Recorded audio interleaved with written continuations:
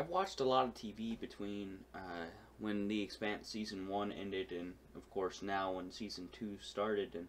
And there's been a lot of good TV in the past year, but looking back, I can't remember anything that was as astoundingly beautiful or well made as the Expanse. And season two's premiere really helped me, uh, realize that again, that I hadn't seen anything this good on television for that long. So many good things happened this episode, and this episode was so well set up that it kind of blew every other show out of the water for me as far as production quality and acting and just mystery. And I really love The Expanse, and I had forgotten how much I loved it. So this episode was actually a two-part premiere.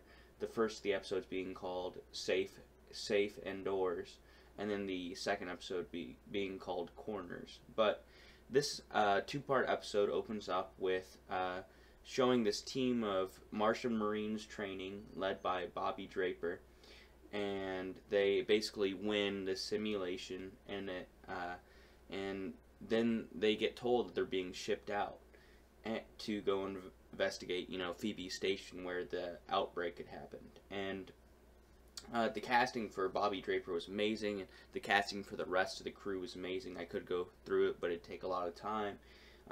But she's really the main focus of the team right now, so it was cool seeing her character sort of just in the whole entire Martian perspective on things, and that's going to be awesome going into this season.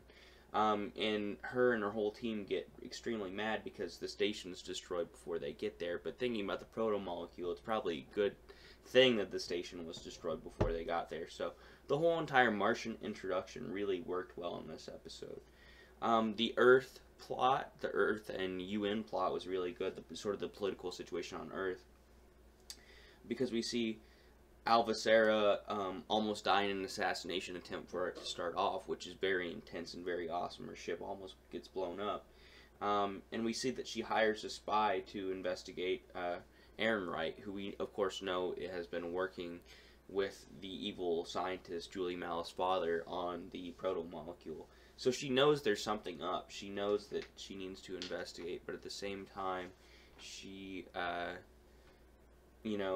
she's very patient, and her strategy's longer term, and we see this because she allows the UN to blame Fred Johnson for all the issues, even though she knows it's happened, all these issues with Phoebe's station, the protomolecule, which she doesn't actually know about yet, but all these issues that have been going on between Mars and Earth have been caused by somebody internally in the UN. So it'll be really cool to see how her investigation is carried out throughout the season, and how she can sort of pull some strings politically to see things done. And sometimes in politics and shows are not very interesting, but definitely Alvacera's plot in The Expanse, it continues to be interesting even in this season 2 premiere.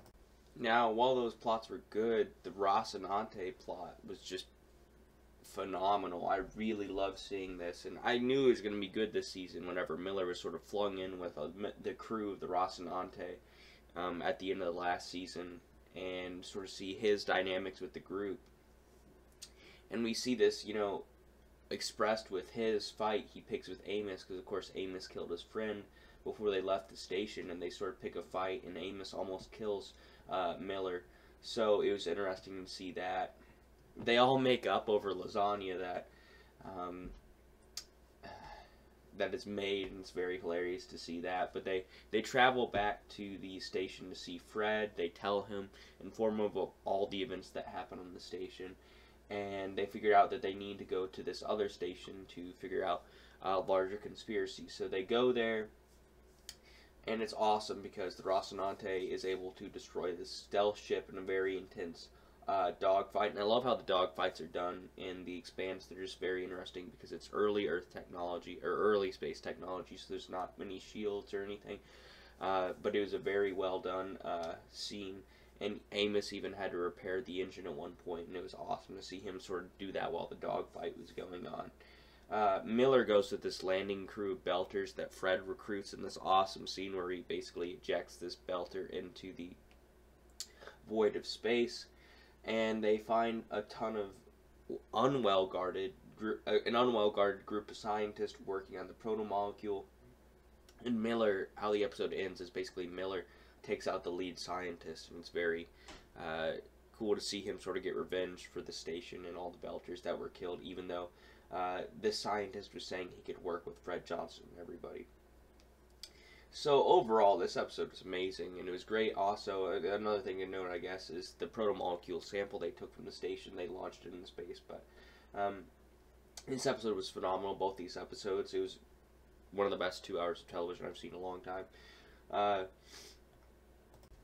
So between the action in this episode that was phenomenal, of course, the space dog fight, and with Miller's landing party, and the crew growth on the Rocinante, from that to Alvacera's masterful politics on the Earth, and the UN, to the introduction of this new Martian group, Safe Indoors and Corners worked both extremely well as premiere episodes for Season 2. And I'd have to give the Expanse Season 2 opening as a whole, the first 2 episodes, a 9.5 out of 10. If you haven't watched The Expanse, I'd encourage you to check it out. It's definitely one of the best sci-fi shows out there.